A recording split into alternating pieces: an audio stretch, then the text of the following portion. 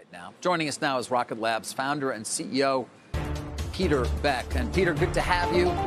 You got a lot of different businesses under the broad mandate of space, satellite as a service, satellite components, space applications, so many different things you're doing. Where do you want to focus investors in terms of the metrics that they should be most paying most attention to as you start to move towards this journey? Yeah, absolutely. I mean, look, we're super excited, firstly, to bring a high-quality space asset to the markets. The reality is there's been two private companies that have actually delivered regular and reliable launch. One has been SpaceX, obviously. The other has been Rocket Lab. I mean, we are the second most frequently launched US rocket today, with over 100 satellites delivered to orbit for our government and commercial customers. We're obviously not stopping there. We're also building a larger launch vehicle that is fully reusable and will see us change the playing field once again. But to your point, we're not just a launch company. We've been the market leader in small launch for 3 years now, but we also build satellites and spacecraft. Our Space Systems group is flat out building spacecraft for NASA to go to Mars and to the Moon. And we also have 2 of our own spacecraft already in orbit.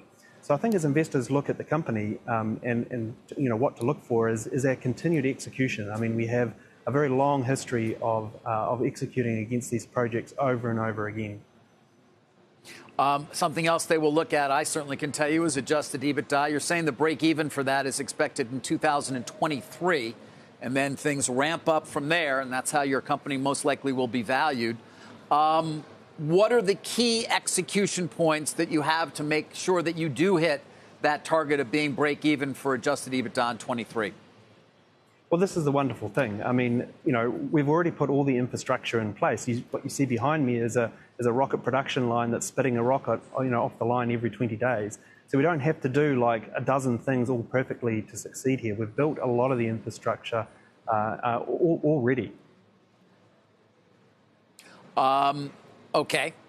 What about going to Mars? 2024. NASA's providing the launch vehicle for that. Obviously, the announcement was just very recently in terms of that. What does that mean for the company, and how important is it in terms of what you're trying to accomplish? Well, look, what it really does show is the depth of the team and the depth of the company that we've been able to create. I mean, going to Mars is no joke. That's a seriously hard mission for NASA to entrust in us. And also not only that mission, but we have a mission to the Moon for NASA as well. So really what that demonstrates is the level of sophistication and depth that we have, not just within our launch company, but within our Space Systems company.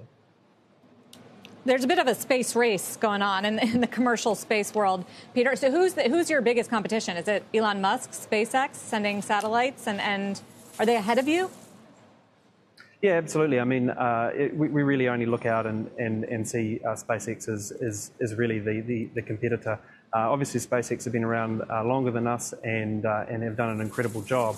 But I think as investors look at the company and look at Rocket Lab's track record and history and compare it to SpaceX, I think it's very obvious and very favourable, and you can see where we're going. You did say to us back in March, I think, when you joined us, about your larger rocket. If you're going to go through all the trouble of building a very large vehicle like this, you got to make sure it carries humans as well. So yep. What are your plans when it comes to actually sending humans up? Well, look, the whole point of the Neutron vehicle is to look at the marketplace here in the future and what it needs. And we've really sized an optimal vehicle for lifting everything that's required in the next sort of 10 to 20 years. And included in that is also human spaceflight. That's why it's an 8-ton to low Earth orbit class launch vehicle. It is absolutely designed at some point in time to be man-rateable or usable for human spaceflight.